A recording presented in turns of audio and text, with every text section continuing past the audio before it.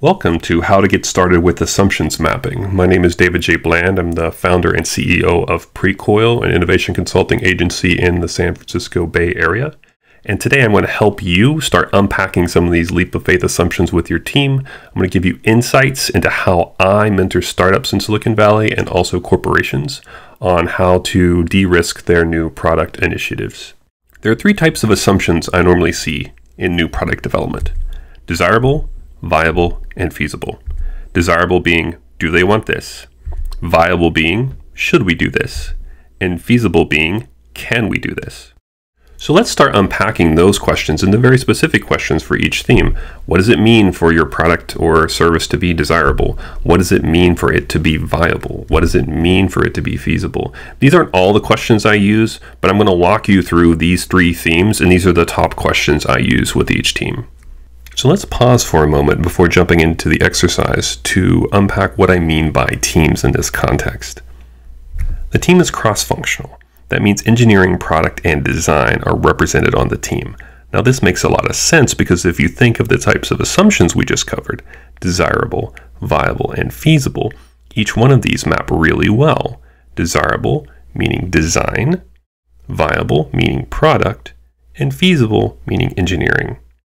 Next, the team is 100% dedicated. They're not multitasking across 5 or 6 different projects, they're focused on one. Working in this style was hard enough. If you're not focused, it's nearly impossible. The team is data influenced. That means they're measuring outcomes, not just burning down a backlog of features, of outputs. The team is customer centric. That means they have the ability to create deep customer empathy and keep the customer top of mind as they develop the product or service. And finally, the team has a sense of momentum. They have daily stand-ups, they have weekly planning, they have bi-weekly retrospectives. They're moving along really quickly, uncovering some of these risky assumptions so that we can deliver the right thing. So now we have a common understanding of what team is. Let's start unpacking some of these desirability assumptions. The problem our customer wants to solve is, what does your customer struggle with? Or what need do they want to fulfill? Our customer cannot solve this problem today because what obstacles prevented customers from solving this? The outcome our customer wants to achieve is the qualitative and quantitative outcomes that happen in a customer's life. Write these answers on orange stickies. Next, let's start talking about some of the viability assumptions that you're making. Our acquisition strategy for obtaining new customers is, what are the 1 or 2 main acquisition channels for your product or service? Our customers will use our product repeatedly because what would your customers want to come back to do, and how often will they do it? We will generate revenue by, what's the primary way you're going to make money? Write these answers on green stickies.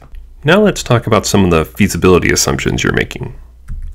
Our biggest technical or engineering challenges are, what are the major architectural challenges that can get in your way of building?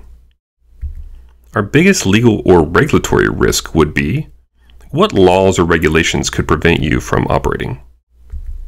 Our team is uniquely positioned to win because, what makes your team well suited to beat the market? Write these answers on blue stickies. So next we're going to map out these assumptions. It's great as a first step to get them out of your heads and onto some stickies, but it's kind of a mess right now and it's really hard to make sense of it, and this is a great way to build a common understanding as a team. So you notice we have a 2x2 here, important and unimportant, and known and unknown. And these aren't binary, but it's important to understand the spectrum of where your assumptions fall as a team. So while this may look intimidating, it comes together pretty quickly. Usually what happens, a team member will take, let's say, one of the desirability assumptions, and they'll say, look, how much do we know about this, and how important is it? And let's say it goes here. Now the next sticky that goes up, you're really asking yourself and asking the team, is this more important or less important than that one? And do we know more or less about it? So let's say one of the other ones ends up to the right. Now, it's not so much about exactly where it ends up, but it's much more about the conversation. So teams kind of start adding these up. There's these fascinating debates about, is this important or unimportant? Is this known or unknown? And because you have this through the lens of 3 different people at least, then you get this really rich perspective on where your assumptions may be.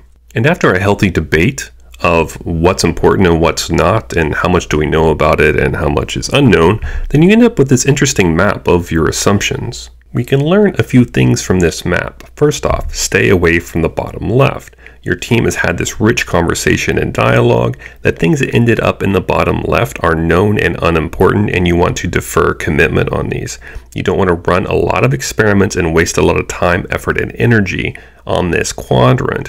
What can happen here is you can give the illusion of progress because you're completing experiments, but you're not moving the ball forward in any meaningful way. On the other hand, we have the top right quadrant. Now, these are important and yet unknown assumptions you're making about your product or service as a team. Now, these are leap of faith assumptions. If these are proven false, it could cause your entire effort to fail. So this is where you want to focus your time, effort, and energy as a team. Create hypotheses, design experiments, and drive out the uncertainty in your strategy. And because you've color-coded these in desirable, viable, and feasible, you can see where you're making those assumptions even in those themes. So that even gives you another level of insight into these lenses of assumptions that you're making as a team. So to recap, there are 3 types of assumptions I see in corporations and startups building new product and service. They're desirable, viable, and feasible. And while that's a great start, you need to unpack those into very specific questions around each theme, pull those out of your team, and then map those as a team and focus on the highly important yet unknown assumptions, your leap of faith assumptions, to focus your experimentation. I really hope you enjoyed today's tutorial on how to get started with assumptions mapping. These are techniques I use with startups and corporations in Silicon Valley. If you need help and you're still stuck, send me an email at david@precoil.com and we'll even donate 30 minutes to help you get started. Happy experimenting.